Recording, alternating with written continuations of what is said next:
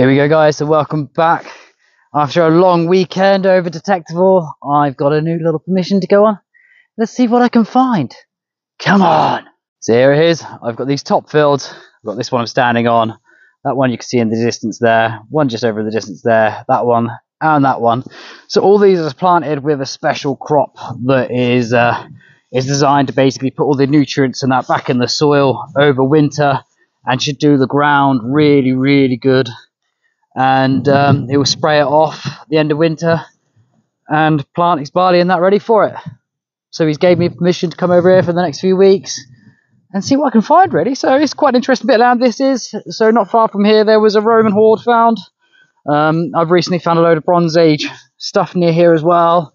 LiDAR's looking really promising. So hopefully I can find some goodies. They're quite at a steep angle, so I wouldn't say anybody's lived here, not like per se. They're not really flat kind of fields. But apparently these are where this is because his granddad's farm before his, and this was all grassed. And it's only been the last 20 years or so that it got ploughed and turned over into arable fields. So it'll be interesting to see what I find. Goodies. So I've got the first target here. It sounds very coiny. A nice solid 10. So I won't be able to dig it live.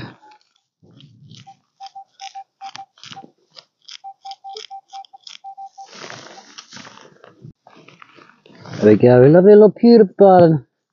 It's been quite trashy so far, so I'm not holding high hopes.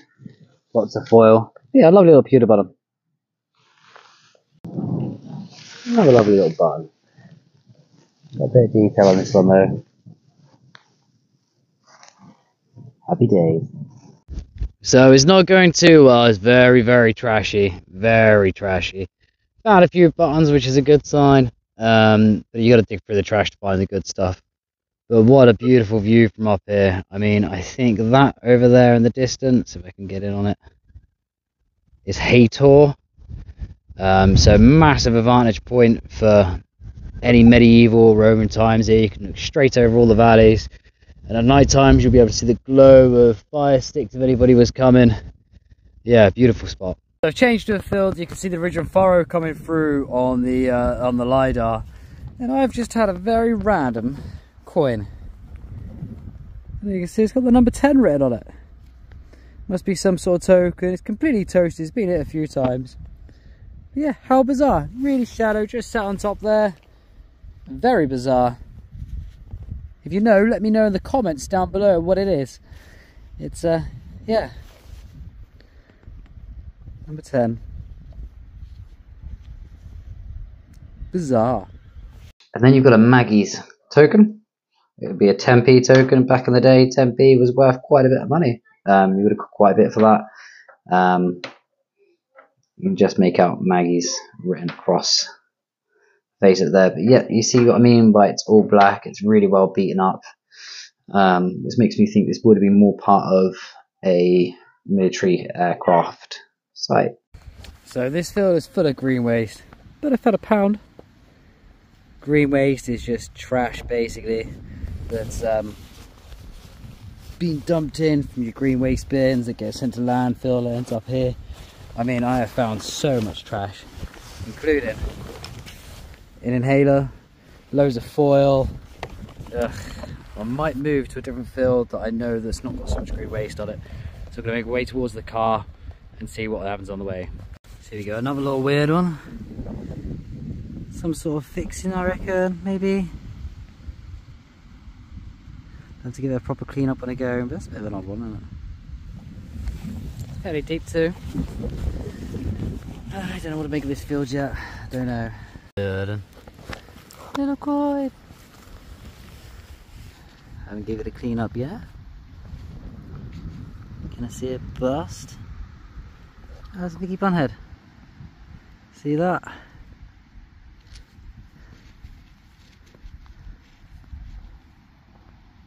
$18.75. Little Vicky Bunhead. Yay! That makes it better. So there is stuff here.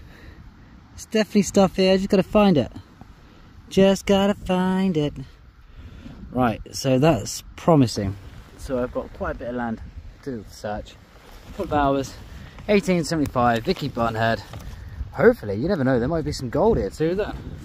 Come on. Another really good coin there, Victorian Bunhead. You can tell by the bust on there. Yet again, another good condition. You can make out the hairline and everything really well. And on the back there, you can also make a Britannia 1875. Yeah, this one else is pretty cool. I'm not entirely sure what that is. Just dropped it. It's got a little hoop at the top. Bit decorative. I'm not entirely sure. If you know, let me know. Now I have this little beauty. I've not cleaned it up properly yet. I think it might be something Roman. I found something very similar online, which I'll attach a photo of it to the side of this. And you can let me know in the comments below whether you think it's very similar looking or the same, or let me know what you think it might well be part of. At first I thought this piece along here might be a hinge, but if you look on the back, it's actually a complete piece. So it's definitely not a hinge. I thought maybe a clasp with a safety chain on the top there, maybe to a book clasp or something. But yeah, you let me know what you think it might be. So I'm still in the same field, and I got a lovely signal coming in down here. Turn the pinpoint on, back on.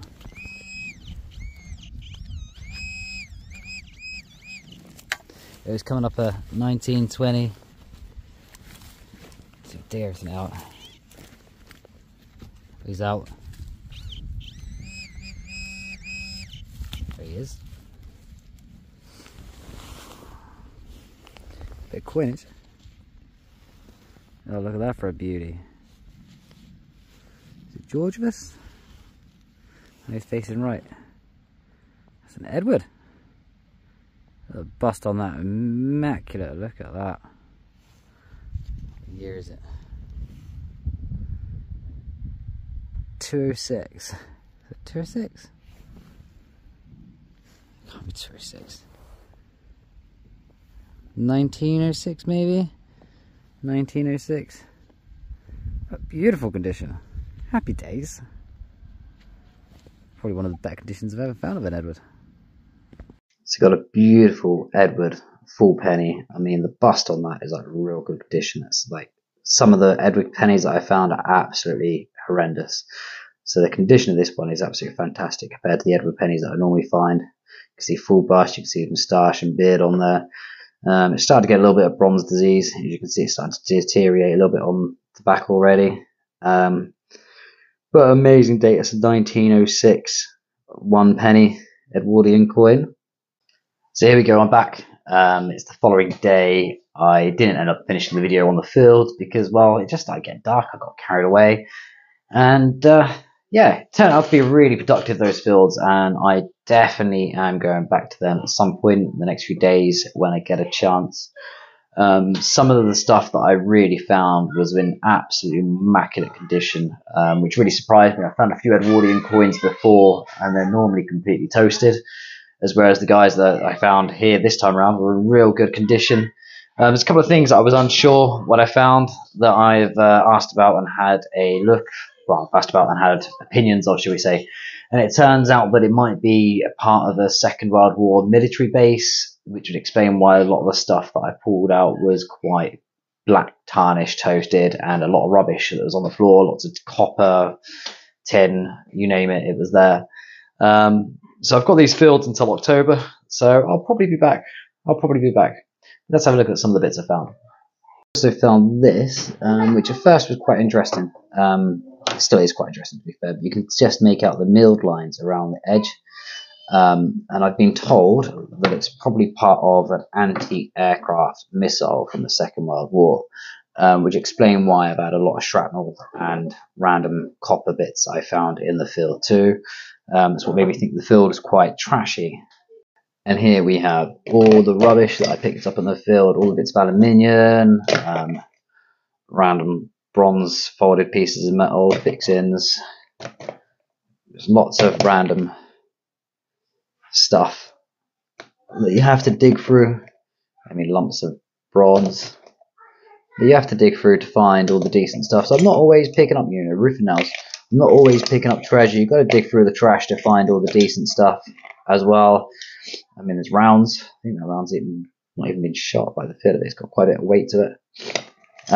So yeah, like, you don't always just go out and find treasure. You do have to dig through a lot of trash to find the treasure. And you don't always find treasure either. It's just luck of the day. You've got to walk over it for it to be there. There's things like this. That to me looks possibly like part of a military shell. Yet again, and what I mean by lots of copper and bronzy and brassy bits.